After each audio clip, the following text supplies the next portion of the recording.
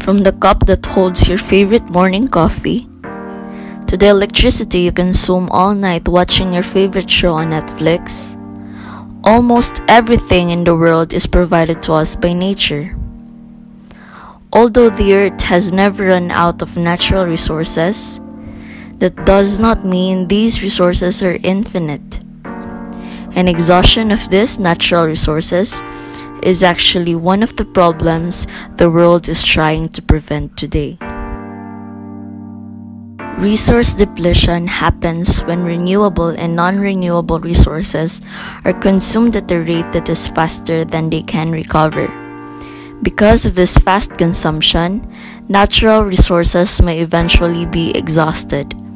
The term resource depletion is usually associated with water usage, farming, fossil fuel consumption, fishing, and mining. The value of a resource depends on its availability and cost of its extraction. Therefore, the scarcer the resource, the more its value increases. The causes of resource depletion are overpopulation. The total global population is more than 7 billion people. Still, there is a consistent increase in the overall Earth populace, and this has been a critical factor in accelerating the depletion of natural resources. An increase in the population expands the need of resources and conditions necessary to sustain it. In addition, it contributes to increased ecological contamination. Research further indicates that developing countries are using more and more resources to industrialize and support their ever-increasing population. Hence, the depletion of natural resources will continue as long as the world population increases. Overconsumption is a related cause for the depletion of resources. Since everyone seems to have to follow the newest trends, older things are still working are often just dumped into the garbage instead of using them. Thus, this behavior also leads to an increased amount of resources, which in turn can lead to resource depletion. Mining is another significant cause of resource depletion, since in our modern technology-driven world, we need huge amounts of metals and other resources. These resources have to be extracted out of the earth. Mining is an effective way to do that. However, excessive mining behavior leads to an excessive resource destruction and can also harm the local environmental system. By destroying the forest, human activities are putting entire ecosystems in danger, creating natural imbalances and putting life at threat.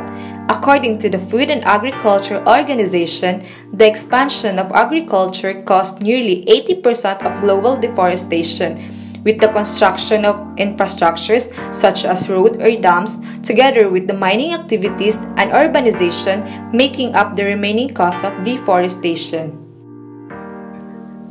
Overfishing can change the size of fish remaining, as well as how they reproduce and the speed at which they mature. When too many fish are taken out of the ocean, it can create an imbalance that erode the food web and lead to the loss of other important marine life, including vulnerable species like sea turtles and corals.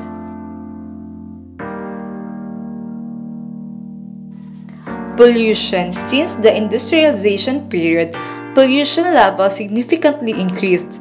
This is due to the fact that we all strive for higher living standards, which also includes an increase in material consumption in order to be able to reproduce the amount of things necessarily to meet the demand. Industry have to produce large quantity at scale.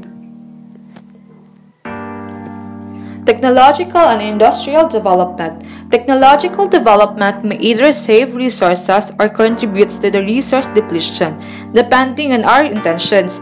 If we use technological development for the sole purpose to increase our consumption and comfort levels, change are that we will further deplete our natural resources to a significant degree.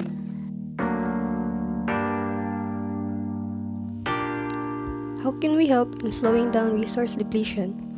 There are many ways to help, and here are some of them.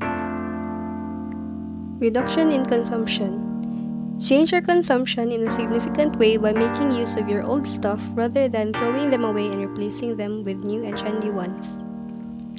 Save electricity. We can help save our resources by simply turning off the lights when not in use.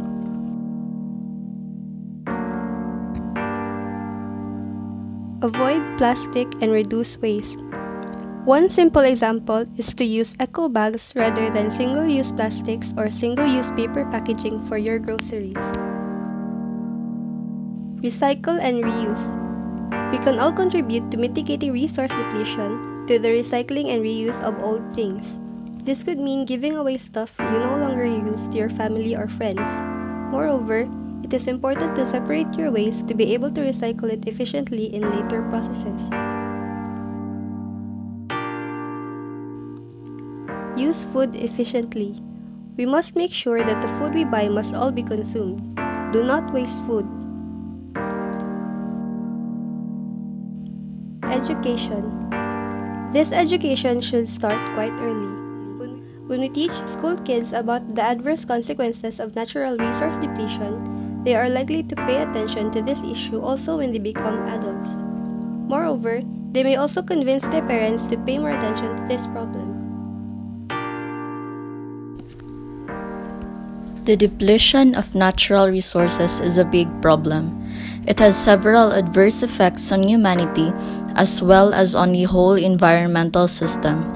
There are many measures that can help to prevent resource depletion.